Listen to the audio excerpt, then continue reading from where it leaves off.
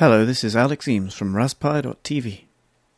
Hello, today I thought we'd do something a bit different. I'm going to show you how to turn this old Dell laptop into a nice screen that looks like this. I have one exactly like that I'm using in my workshop as a video monitor. So it's really very easy to tear apart an old laptop and take the screen from it. The nice thing about these Dells, my wife and I both had the same Dell. Mine died after 4 years from overheating and hers died after 5. So for the last year or so, the last few months, I've had this nice 15.6 inch full HD screen in my workshop, which I'm currently using right now. It's right there and I can see what's happening on the camera. I'm using it as a video monitor, but you could use it with your Raspberry Pi, you could use it with anything. It's really very, very useful and not hard at all. So how do you go about it? Firstly, you have to take the LCD out of the laptop, and secondly, you need a driver board. It's really not very hard to do at all. What you do is you take the LCD out of the laptop, you look on the back and find the part number. Once you've got the part number, you Google whatever the part number is, driver board, and you will find on eBay or AliExpress or somewhere someone will be selling a driver board for that particular model of LCD. And it's very important that you get one that fits your exact LCD, because the firmware on the driver board is different for all of them. They've all got different numbers of pixels and different mechanisms for working, so different protocols. So let's get on with the teardown and putting it together. So the first thing you do is you open up your Dell laptop, and it's time to get a bit brutal with it. This is going to look bad, but this is all you do. You stick your nails under there and you rip off the front part, and you don't have to care too much about it because you're never going to use it again unless you decide to keep the bevel. Just wiggle, wiggle, wiggle and pull that off.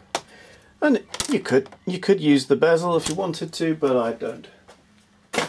So I just toss that over there. And right in the corners you'll see there are 1, 2, 3, 4 mounting screws. So we'll take a little screwdriver. Perhaps I'll zoom in a little bit. Let's see if I can show you that. Right, so we'll undo that one.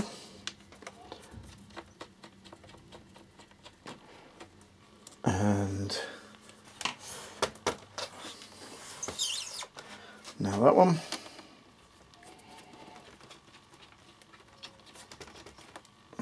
Okay, and there's a couple down here which are a little bit awkward to get to, but should be okay. One there, it's fallen in, but that's okay, it doesn't matter. And one down here, which I realise you can't see that actually spinning, but never mind. So that's with all the 4 screws out. There's a camera connector there that needs to be popped off. See if I can do that with a skewer.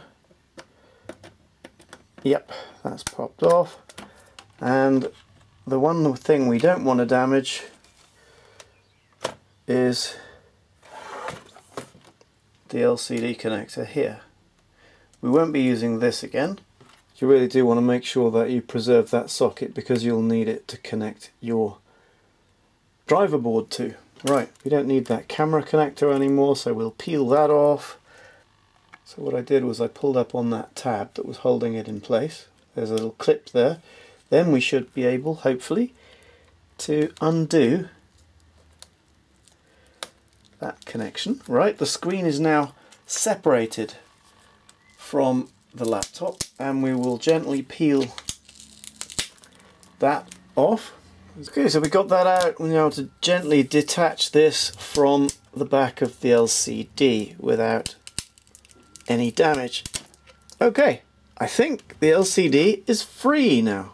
We should be able to lift it and take it away from the laptop and chuck away the rest. Hurrah! So let's have a look at the back. You can see this label here tells you that you have an LP156 WF1. Okay, so the 156 probably means it's 15.6 inch. and it's full HD, look, and made by LG. No wonder we enjoyed using them so much. They really were lovely screens. 15.6 inch full HD, 1920 by 1080 pixels. Far too good to throw away. Let's find a driver board for it.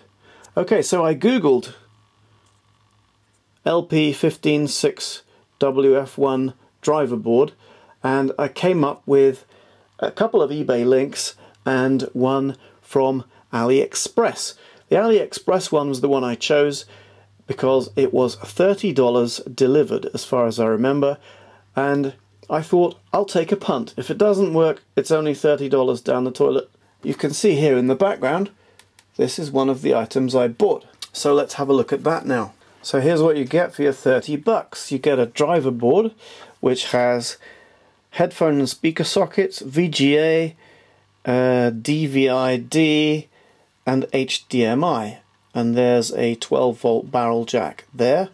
You also have a little button board with 6 buttons on that will help you navigate the menus for the on-screen display, and the other mess of wires that you have is connected to this connector, which is how you will connect the driver board to the LCD.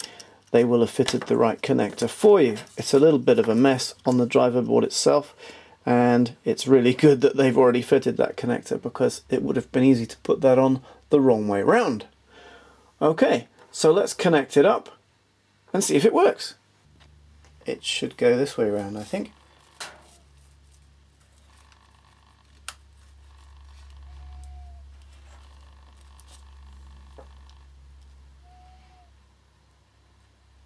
That side seems to have gone in. Yeah, that went in okay. Fantastic. So we've got it attached. It'll be time to power it up in a minute and see if it works.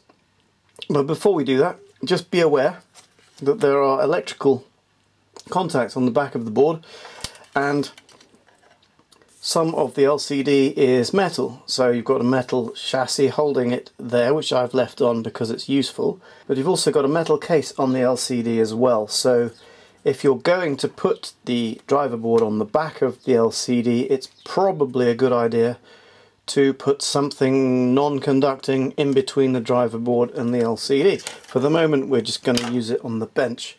So let's flip that over.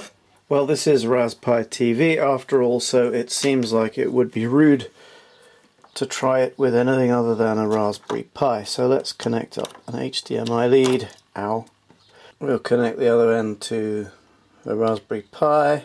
All we're missing now is some power for the driver board. So let's power that up and see what happens.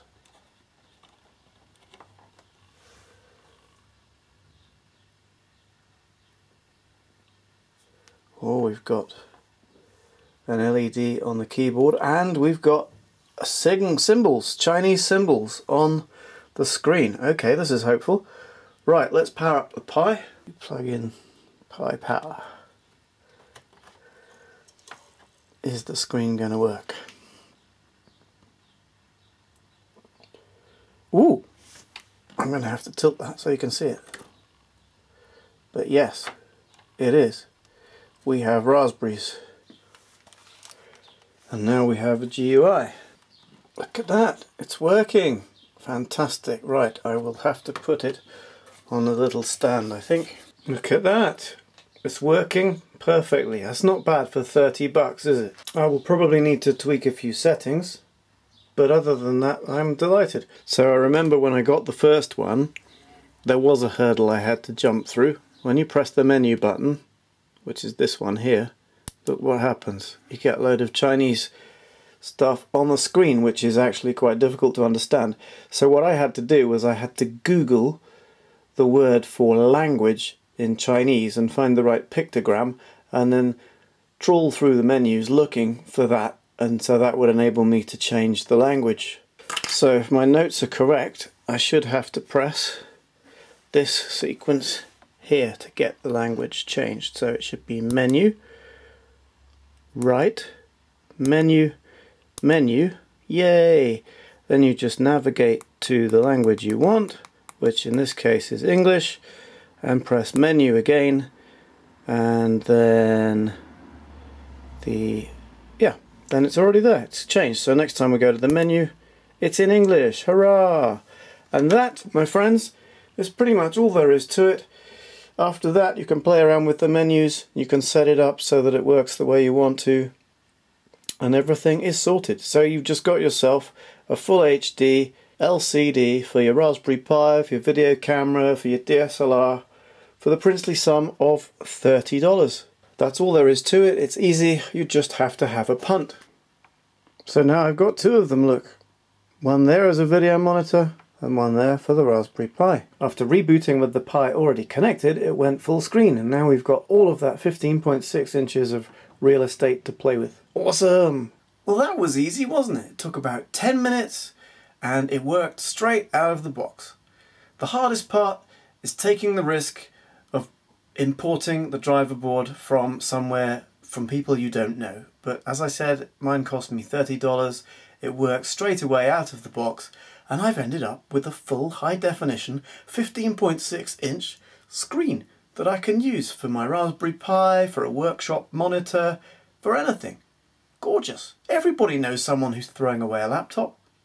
Why chuck away a perfectly good screen? Take the LCD out, Google it, see if you can find a driver board. You might end up with a really great value monitor. Give it a shot. We're hackers. I hope you've enjoyed this video. If you have, please like, share and subscribe. This was Alex Eames for Raspberry.tv. Thank you for watching.